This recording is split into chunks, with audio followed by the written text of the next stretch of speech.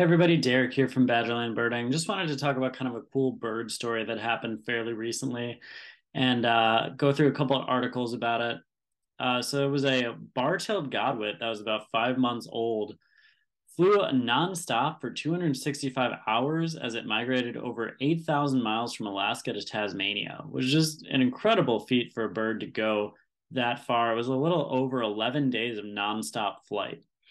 So this first article here is saying a juvenile bird recently broke the world record for the longest continuous bird flight on its very first long-haul journey across the Pacific after it got mixed up, accidentally landed in the wrong place, is what they said. So the bar-tailed Godwit, known as by its tag number as 234684, flew 8,435 miles or 13,575 kilometers from Alaska to Tasmania.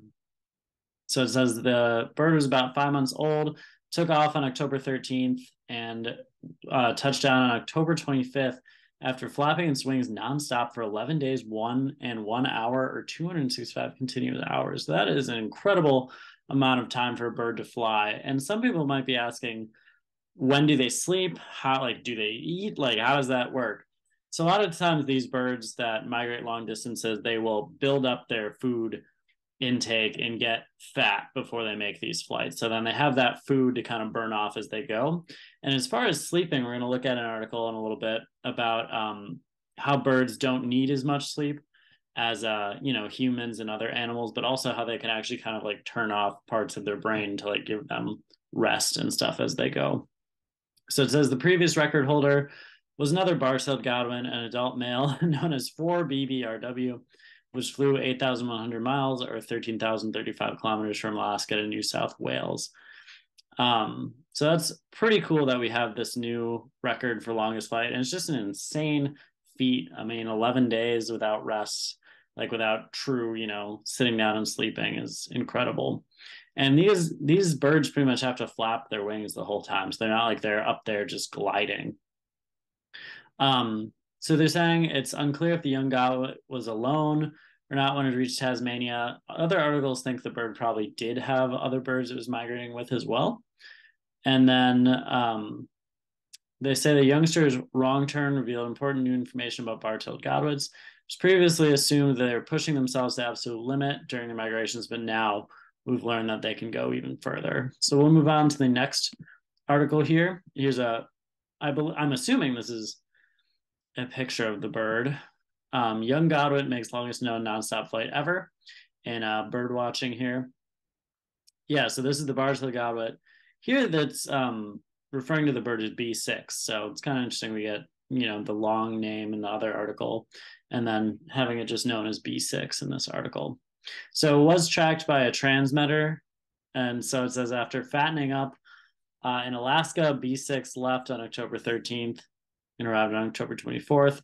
Shorebird was tracked using a 5-gram solar-powered satellite transmitter attached to its rump. So you can see it trailing off the end here. That's the transmitter. And having a U.S. Geological Survey metal band. I'm assuming that's the longer number. And then the uniquely coded alphanumeric leg flag is probably the B6. So talking about different names for the same bird here. So it says they don't land on water. They don't glide. Said Dan, I'm not going to try to pronounce his last name, but that's his last name because I don't want to pronounce it wrong.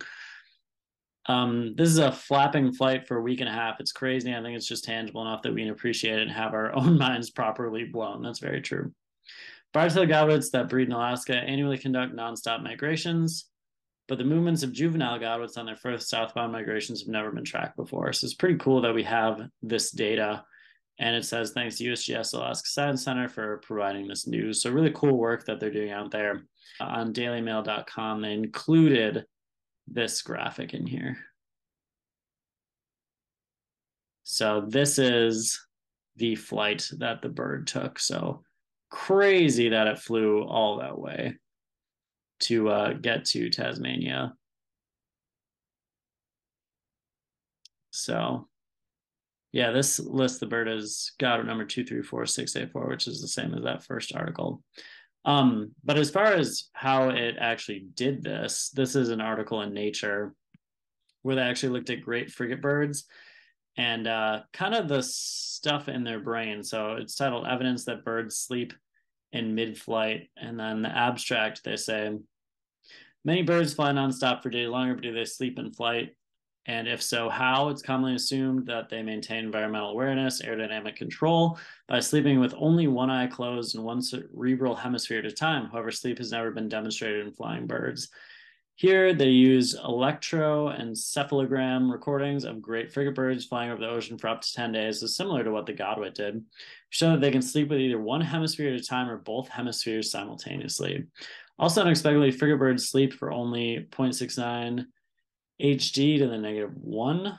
I'm assuming that's 0.69 hours per day, possibly, indicating that ecological demands for attention usually exceed the attention afforded by sleeping unihemispherically. So it's saying that they can turn off different hemispheres in their brain, and also they don't need as much sleep, is what I'm kind of getting from this. So in contrast to frigate birds and humans and other animals, the adverse effects of sleep loss manifest rapidly and accumulate across days of sleep restriction, in addition to selection for resistance to the adverse. These results might be explained by differences in motivation and neurochemistry. The small amounts of sleep in flying frigate birds may also serve as restorative power naps that help them forestall the recovery of sleep until they return to land. Determining how they sustain performance on little sleep may provide new perspectives on understanding the adverse effects of sleep loss experienced in humans. It's really interesting stuff here about how birds can do this. So hopefully you guys found this interesting. I think it's super cool. Let me know what you think in the comments below. Do you think this record's going to stand for a while? Are we going to see it broken? Is it going to be broken by another bar-tailed Godwit? Hard to say. Excited to see your guys' thoughts, and thanks for watching. We'll see you next time on Badgerland Birding.